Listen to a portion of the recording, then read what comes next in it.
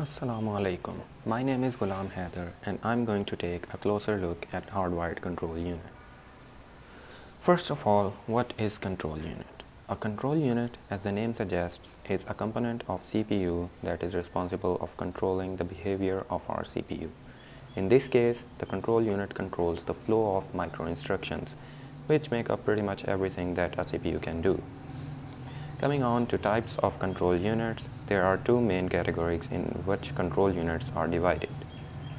One is microprogrammed control unit and the other is of course hardwired control unit. I'm going to explain hardwired control unit in every possible detail I can, so let's just go through microprogrammed control unit first quickly. Microprogrammed control unit uses ROM or any fast storage medium to save its signal.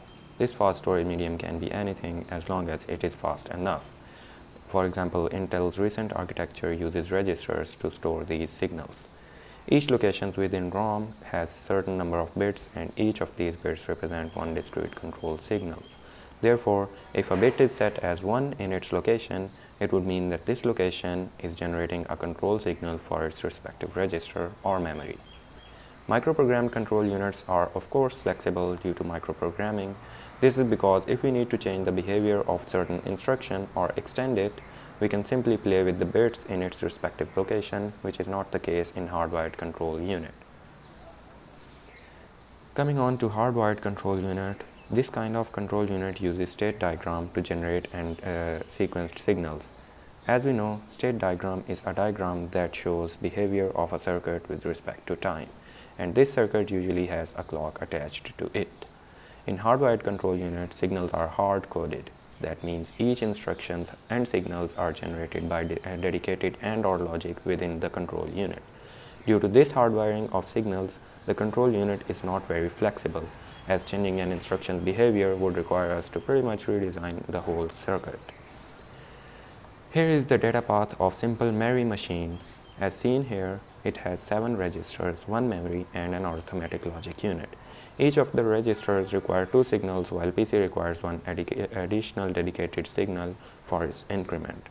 This makes up a total of 17 signals inclusive of memory signals that make up memory machine.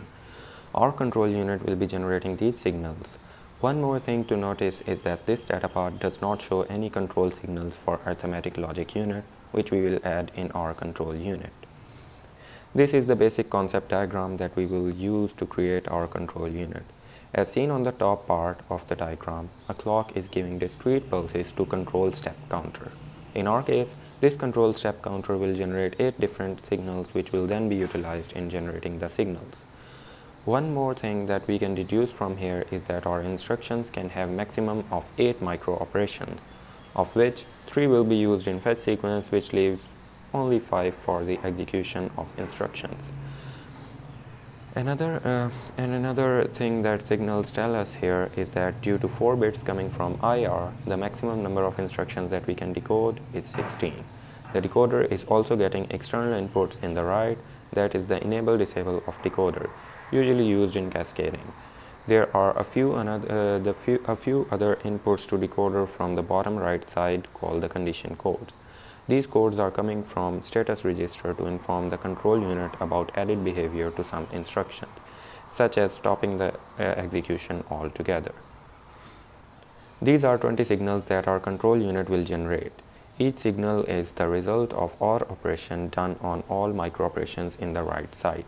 Each of these micro operations are further result of AND operation done on the respective clock cycle along with the decoded opcode. This as a whole completes the decoding part of our central processing unit. Now, before jumping right into the design, let's first check out how many gates will be used in designing such control unit. Here you can see a total of 159 ICs will be used, of which 156 are logic gates, 1 is a decoder, other is a clock, and last one is a counter. Designing such control unit would cost around 1000 rupees if we use logical switches as opcodes and LEDs as end signals for testing. Now let's put it all together. Okay, so here is the circuit that we have discussed so far. Here we have 4 bits opcode feeding into the decoder, and this decoder is generating 15 different instructions as of now. These are load, store, read, write, add, subtract, multiply, divide, and also arithmetic instructions in indirect order. Then we have store, indirect, jump, and stop. And this 17th instruction is still unused. We can make that anything. Next we have this one bit which is being used as enable disable for this decoder and also for this counter. This counter is generating 8 discrete pulses based on this clock. This clock is generating 3 bits of sequenced signals which are decoded by this counter, and we have named these signals as Y0 through Y7. These signals are ANDed with this respective instruction which is decoded from our IR, and that is used to generate the respective micro instruction per signal.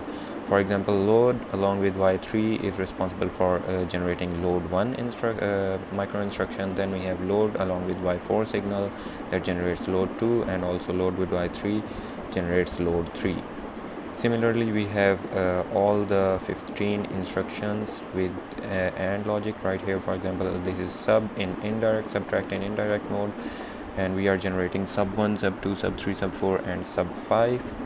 The first 3 clock pulses in this counter are responsible for fetch cycle, which we will simulate shortly, and these micro instructions from AND logic are fed into these sub-circuits which generate the AND signal for the respective control. For example, MBR to bus control signal is generated when any of these are set as 1. For example, load 2, store 2, add I2, subtract I2, all these signals are ORed within this sub-circuit and generate the MBR to bus signal. Since I did not have any OR gate with custom number of inputs, so I decided to make these sub-circuits which make up the OR logic with individual OR gates, 2 inputs OR gates. Let's explore that. These are, I guess, 17 OR gates generating the final output of MBR to bus, I guess. Let's see that in exit parent sheet. Yes, that is generating MBR load signal. This MBR load signal then goes to these are logic probes which show which signal is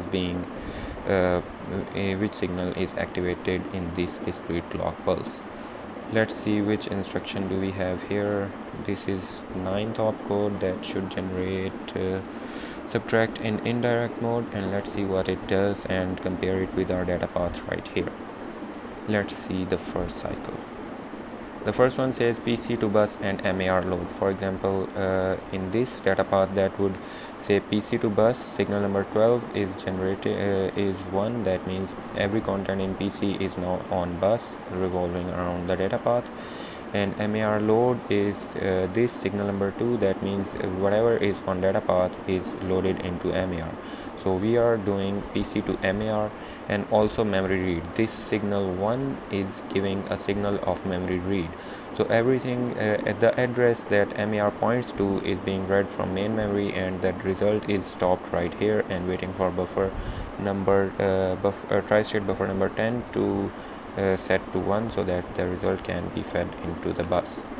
Let's see the next micro instruction. This one says memory to bus and IR load.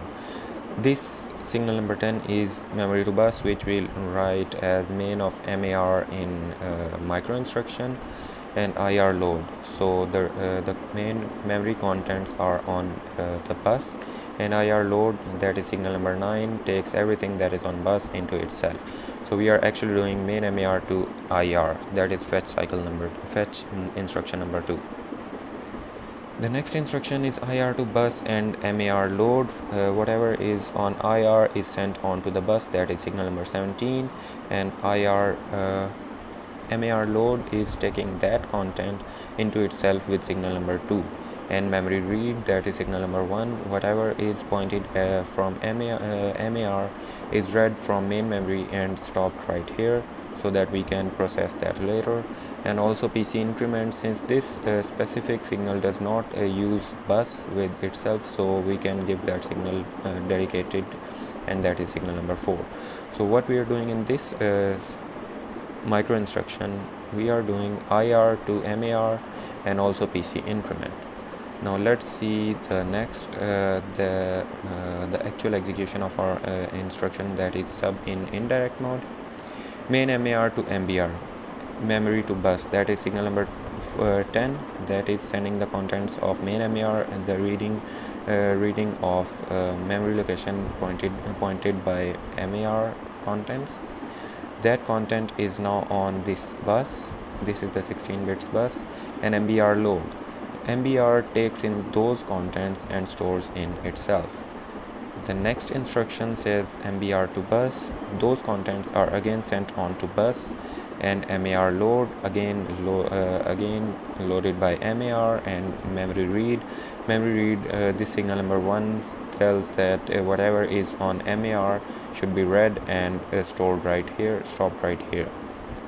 Next instruction says memory to bus and MAR load. Of course, memory to bus is signal number 10 and MBR load is signal number 5. So the contents read by main memory are traveling all the way from here and back to MBR. That is because our instruction mode is indirect. That is why we are doing 2 cycles of main MAR to MBR. The last cycle of this instruction is ALU sub. This signal is not shown right here, but what this signal does is it takes one operand from accumulator and other operand from MBR and does the operation that is right here, ALU subtract. So it subtracts the contents of MBR from accumulator and AC load and sends the result back onto the bus. AC load then takes that result back into AC itself. So our instruction is this micro instruction is actually doing accumulator minus MBR is loaded back into accumulator. Next up, we have ended this instruction using this data path, and that was it for the simulation of subtract indirect mode instruction.